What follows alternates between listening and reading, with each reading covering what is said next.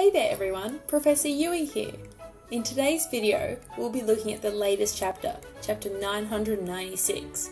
There's going to be spoilers ahead, so make sure you've read the chapter before watching. Well then, let's get straight into it. Otama. Otama came to Nami and Usopp's rescue in the last chapter, and how she came to Onigashima, which was a mystery, has now been answered. She came by getting the enemy to bring her along with their ship. She didn't sneak in and hide. The enemy brought her along, and that means she used her ability. For those of you who forgot, her ability is to create kibidango, which she uses to control animals and, incidentally, smile users by plucking them out of her cheeks.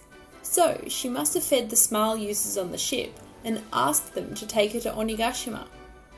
She brought along with her Komachio, who we saw in the last chapter, and Hihimaru. Hihimaru then fought page 1, holding him and Ulti off, while Komachio ran away carrying Usopp, Nami, and Otama on its back.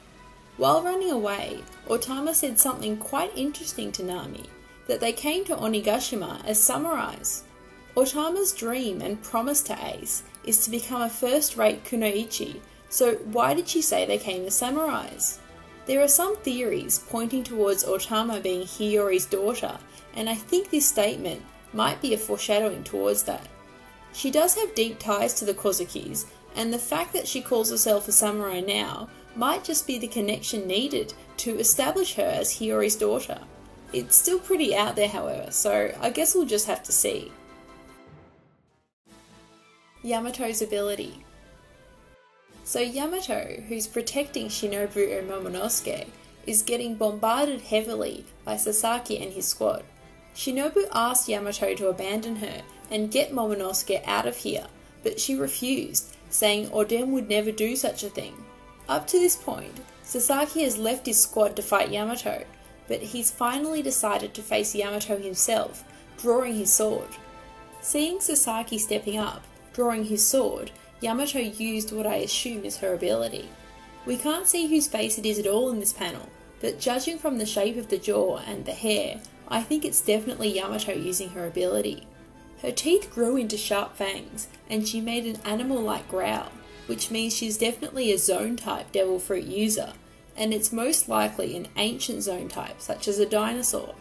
I would have loved to see what she turns into, but her transformation was interrupted by Hacha, who came in and destroyed the floor. As she was falling though, Yamato unleashed a fierce move that knocked Hacha out in one hit, called Ringing Arrow. It's a move that fires out a pressurized air blast that is imbued with Haki, and she might have used Ryuo, which would explain how she knocked Hacha out in one hit. Yamato has previously used Kaido's Thunder Bagua, so I think Kaido can probably use Ringing Arrow too. Thanks to this whole intervention by Hacha, Yamato was able to rescue Shinobu and Momonosuke, and she said something important to Momonosuke as they were running away. She said that Momonosuke is the one who will guide the world to its dawn. The dawn here, of course, being Momonosuke opening Wano's borders that will lead to the reveal of the truth of the world.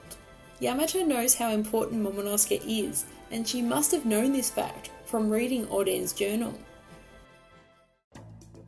Trafalgar D Water Law. Whilst everyone was wreaking havoc in different parts of Onigashima, Law was doing his own thing, and we see him looking at a poneglyph this chapter. He was looking for the meaning of his destiny, of water indeed, that's in his name. Only a few people know that Law is a D, and Robin, the only person who can read poneglyphs, became one of them. Apparently, what he's looking for can only be found on a red poneglyph, however, and what he found was not a red poneglyph.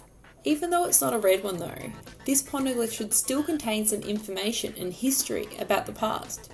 For all we know, it might even be part of the Rio poneglyph. We'll just have to wait and see until Robin actually reads it. The rooftop. Aside from Luffy and Co, Kid and Killer are also heading towards Kaido on the rooftop. He's forcing his way through to the rooftop while collecting and carrying all the scrap and weapons inside the castle using his ability. Since this castle is the home base of one of the most feared pirate crews in the world, it's definitely filled with a buttload of weapons, and this definitely plays into Kid's favour. Meanwhile on the rooftop, Kaido appears to be finally getting serious in his human form. completely demolishing the scabbards. The past few chapters gave us the hope that maybe the scabbards can do some significant damage against Kaido, but alas, they don't seem to even stand a chance, and Kaido probably hasn't even gone all out yet. But then again, this is kind of expected, since Oden couldn't beat Kaido 20 years ago, and also since Kaido is called the strongest creature in the world.